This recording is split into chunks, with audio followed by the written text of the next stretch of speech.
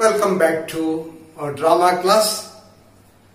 Yesterday we did scene 4 of Act 3, wherein we came across the plan that Portia devised for herself in order to save Antonio from the clutches of Shylock.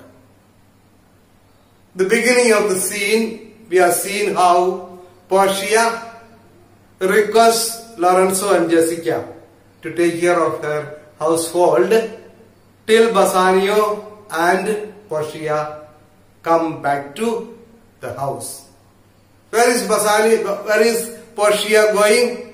Portia says that she has made a vow, an oath. She has to spend some time in prayer. After handing over the charge to Jessica and Lorenzo, along with Nerissa, she shares her future plans. Before that, she sends Balthasar with a letter to Dr. Bellario to get some help from him. Then she tells Nerissa her plans of dressing themselves as boys and going to Venice in order to save Antonio from the cruel Shylock. There she explains what all things she will do in order to give an impression to others that she is an young boy. Today we shall take up the last scene of the Act 3, that is 5th scene. Scene 5 also takes place in Belmont, just like scene 4. Who are the characters in this scene? There are only 3 characters: Lancelot, Gobbo, Jessica and Lorenzo. What sort of a scene is it? This is a scene on a lighter vein, a scene meant for amusement. Because what is going to come next is Act 4, Scene 1, the trial scene, which is going to be very serious one and going to be of great importance.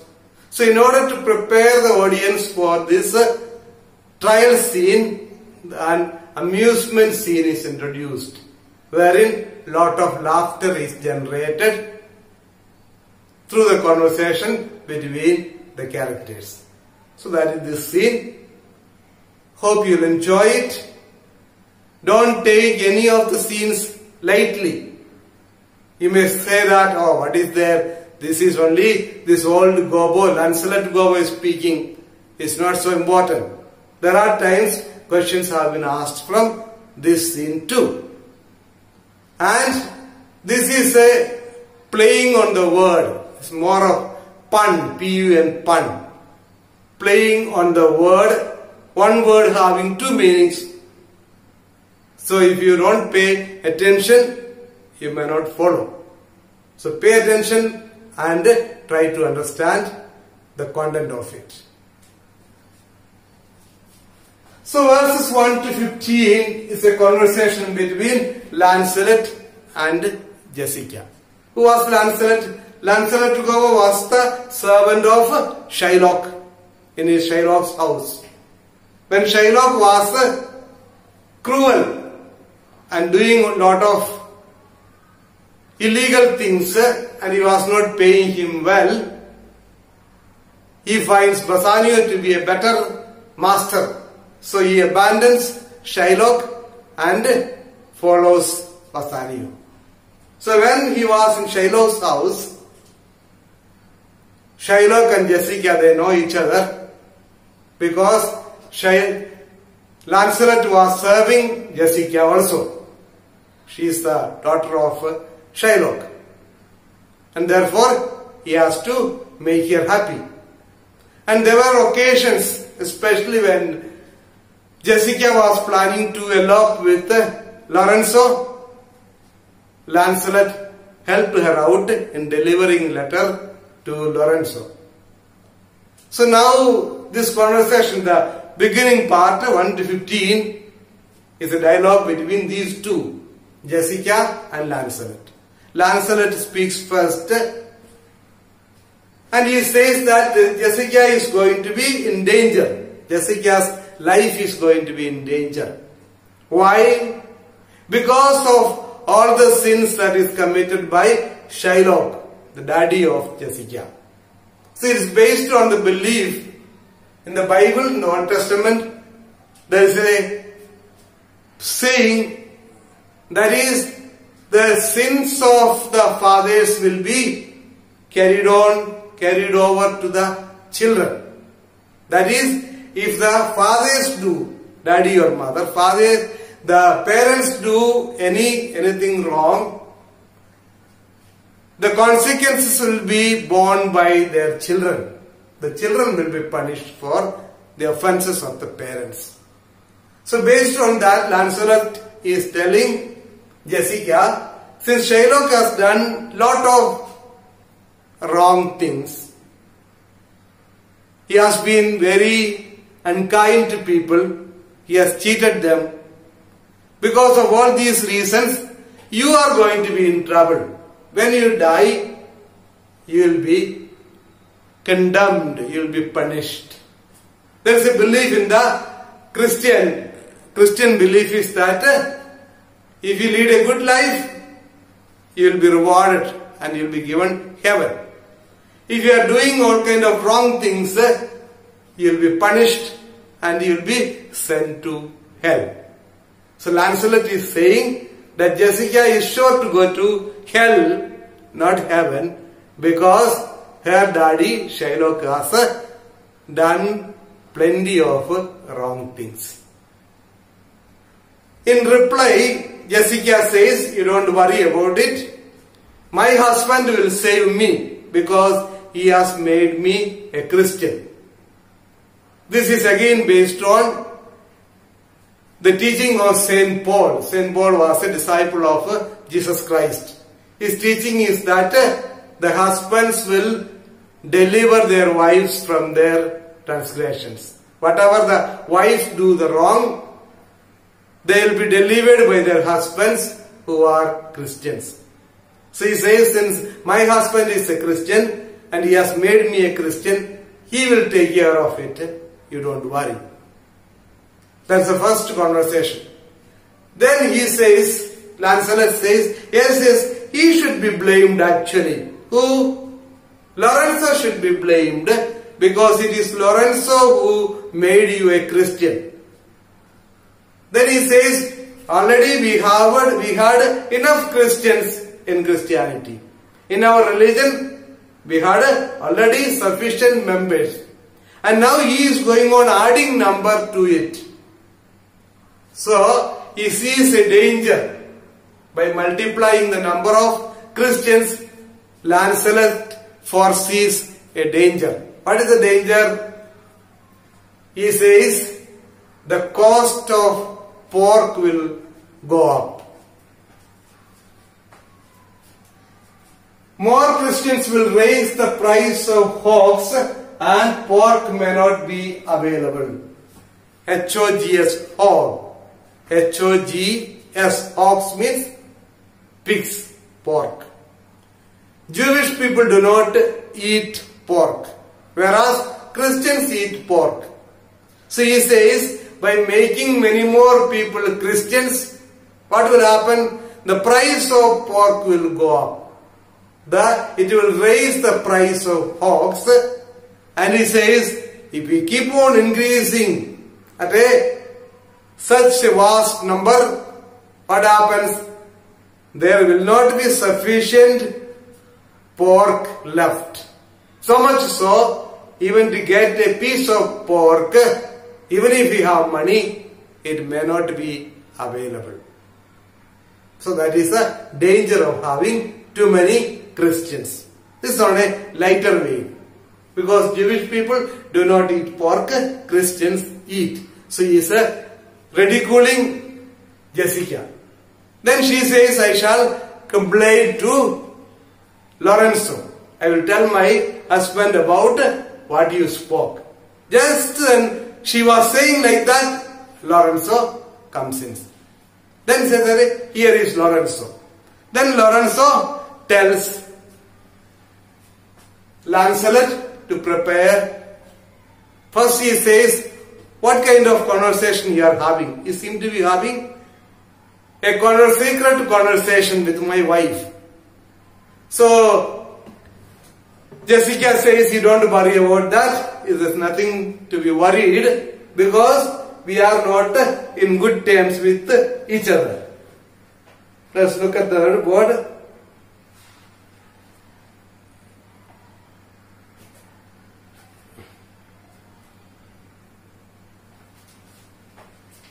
Lorenzo says, I shall grow jealous of you shortly, Lancelot, if you thus get my wife into corners. Wife into corners. Get my wife into corners, I'll be feeling jealous of you. That means to have some secret talk. Whisper something secretly. So this kind of secret talk, I'll be growing jealous of you. Then Jessica says, no, you don't worry about it because we are not on good terms. We have already quarreled with each other. Then he says, Jessica tells Lorenzo, he is trying to find fault with you for making me a Christian, and because of this, there will be a problem, the price of pork will be raised. Then Lorenzo tells Lancelot, go in, sir, bid them prepare for dinner. Bid means say. Okay, you are talking too much. Go inside and ask them to prepare dinner for us. So now there will be a conversation between Lorenzo and Lancelot. Jessica speaks only once. The rest of the time, up to verses 17 to 48, will be conversation between Lorenzo and Lancelot. So there they will be playing with the words. As I said, pun, P-U-N, pun. That is, they use words having two different meanings. One means one thing, another means something else. Same word, same spelling, but different meaning. So, you have to pay attention to understand this. What are the words used? So, about preparation, the whole conversation is about preparation of dinner. Preparation of dinner. The whole conversation is about preparing dinner and laying the table and arranging food. What is the meaning of lay the table? Lay the table means to clean the table and arrange plates, spoon, fork, knife, etc. So that is called laying the table. L-A-Y-I-N-G. To lay the table means to clean and arrange plate, spoon, fork, napkin, etc. So that is called laying the table. Normally the servants lay the table for the masters before they come for the dinner. Once they lay the table and keep all the food items, they bring and arrange it, then the masters will come to dine. So the whole conversation is about that. So now when Lorenzo asks him to go inside and arrange for the food, he says, that is done, sir. They have all stomachs. He says, they have all stomachs. So they have all stomachs. It has got two different meanings. It can mean appetites or it can mean digestions. They have all stomachs means they are all hungry. They all have stomach means they all are hungry. So that is one meaning. So they are all hungry. So the word stomach has got one meaning is appetites, another thing is digestion. So but they are all connected. When you have proper digestion, you have a great appetite. When you have great appetite, you feel hungry and feel like eating. So hungry, you eat and there is appetite. No. Digestion, if you have proper digestion, then you have an appetite. When you have appetite, you feel like eating. So you are hungry. So they have all stomachs means they are all hungry. That's what Lancelot is telling Lorenzo.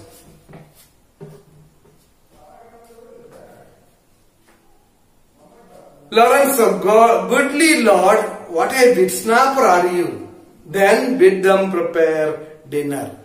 Bit snapper is comedian. What a comedian you are. Please ask them to prepare dinner for us. Lancelot, that is done too, sir. Only cover is the word. So now he is placed on the word cover. He says cover is the word. Just say cover and it will be done. See, it has got two different meanings. Cover has one meaning is to arrange plates. That is laying the table, I already told you. Another meaning is put on hat. Put on a hat. If you go to big hotels and all, you will find those who serve at table, the table boy or table girl and the waiters, they put on caps and serve. But when at home, when they are serving to masters, the servants don't put on cap because they have to be with a bare head. So the two different meanings are arrange plates. That is, lay table is one, another one is put on hat. So now Lorenzo speaks, ask them to arrange for dinner. He means ask them to arrange plates. Because Lancelot says the dinner is ready and everybody is hungry. If they are hungry, then ask them to lay the table, arrange plates. But Lancelot states the other meaning and he says put on hat. He is taking that meaning and he says that is done to, sir. Cover is the word. Will you cover then, sir? That means Lorenzo is asking, will you lay the table then? Not so, sir, neither. I know my duty. I know my duty means I know what I should do. I am only your servant. You are the master. In front of you, I will not put on the hat. Actually, Lorenzo is saying, then will you please lay the table? He says, no, I shall not put on the cap, he says. Lorenzo, yet more quarreling with occasion. Yet more quarreling with occasion. That's important. That is,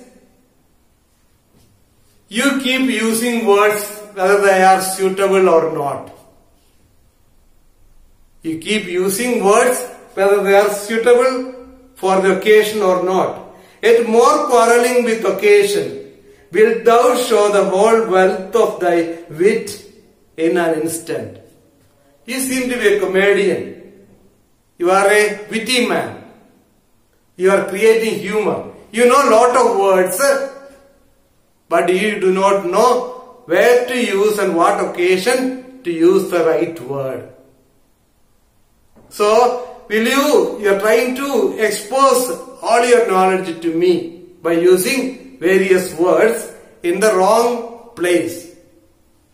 I pray thee, I request you, understand a plain man in his plain meanings. Understand a plain man means ordinary man in ordinary meaning. What an ordinary man, what he speaks and what he understands. You take the words in the plain sense, ordinary sense. You are trying to show your mastery over language and confusing. Don't do that. Just take the ordinary meaning. So when I say cover means it is laying the table. When I say stomach, that means hunger. So that's what Lorenzo is telling Lancelot. I pray thee understand a plain man in his plain meaning. Go to thy fellows, bid them cover the table, serve in the meat, and we will come into dinner. Ask him to lay the table and serve the meat in the plate. Lancelot, for the table, that is as far as food is concerned, sir, it shall be served in. For the meat, sir, it shall be covered. For your coming into dinner, sir, why let it be as humorous and conceits shall govern. So again he is using the table shall be covered and the meat served. That is the actual thing. That's what Lorenzo meant. You shall then you shall cover the table and serve the meat. That is, you lay the table and serve the meat in the plate. But when Lancelot speaks, he interchanges. He says, the table shall be served and meat shall be covered. So he is playing on the word. So that is the end of conversation with Lancelot. When Lancelot goes inside, Lorenzo makes a comment on him. Comment on Lancelot and people like him. What does Lorenzo say? Oh dear discretion, how his words are suited. The fool hath planted in his memory an army of good words. And I do know a many fools that stand in better place, garnished like him, that for a trisky word defy the matter. So now he is making a general conclusion. Lorenzo is making a conclusion born out of his experience with Lancelot. He says, oh dear discretion. What is discretion? Discretion is the ability to choose the right thing in the right occasion. Right thing in the right occasion. Right time. So, oh discretion. That is, oh the ability to choose the right things in the right time. How his words are suited. So it is, Lancelot knows lot of words. His mastery over cavalry is very high. He has mastered plenty of words. The only problem with him is he does not know which word to use and when to use. Then Lorenzo says, it is with so many people who are holding higher positions. Lancelot is only a servant, a cook. So if he does not know what is discretion, which word to use when, doesn't matter. But there are so many people who are holding big offices. They too know so many words and they do not know when to use it. And by their using it wrongly, they confuse people.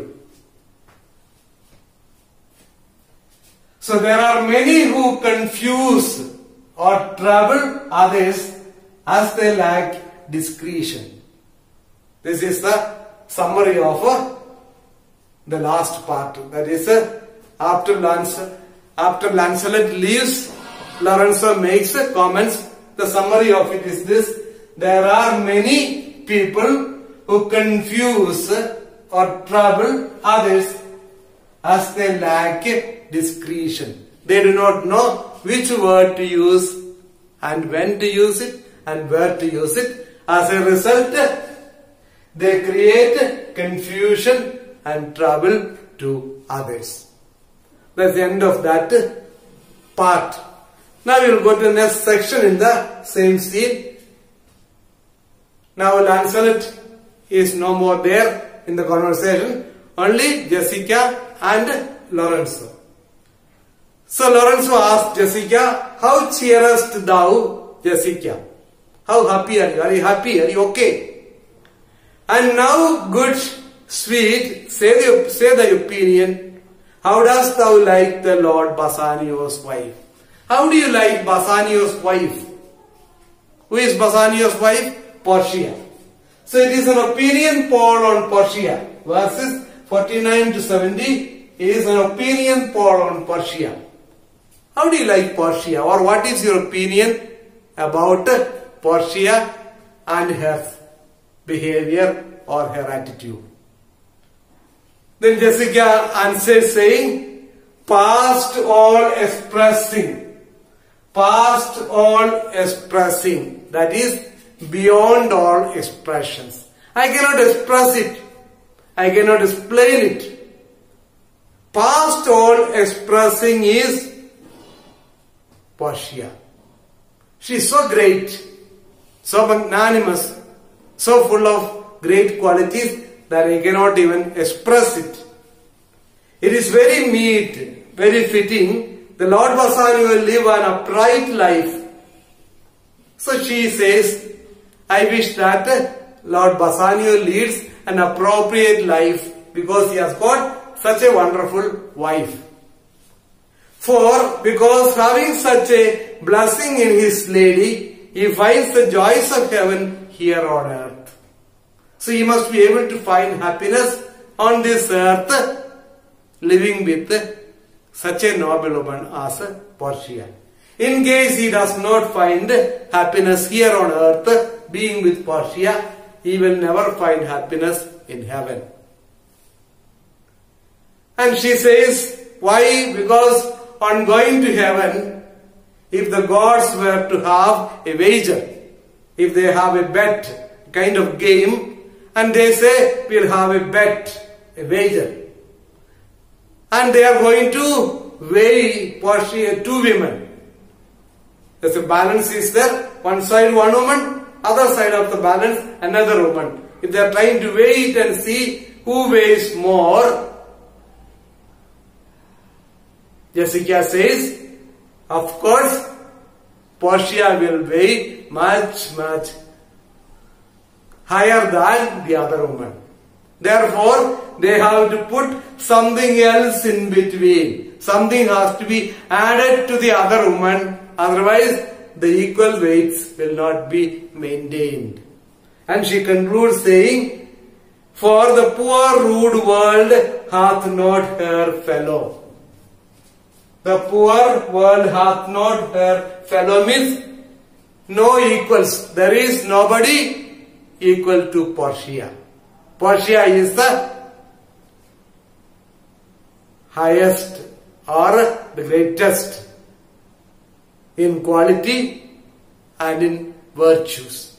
There is nobody to challenge her, nobody to compare with Portia. Portia is far beyond every other woman in her qualities. So that is the opinion of Jessica about Portia. So she says, I can't even express it. Then she tries to express it through an example, saying that she is the highly valued woman. As regards values, there is nobody to overtake her. Then Lorenzo says, even such a husband hast thou of me as she is for a wife. That is, Lorenzo is saying, okay, you said that Portia is the best wife,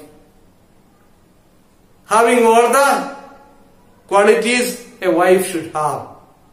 And I tell you, I am a husband, your husband, that is myself, also in the same way, the best husband a wife can have.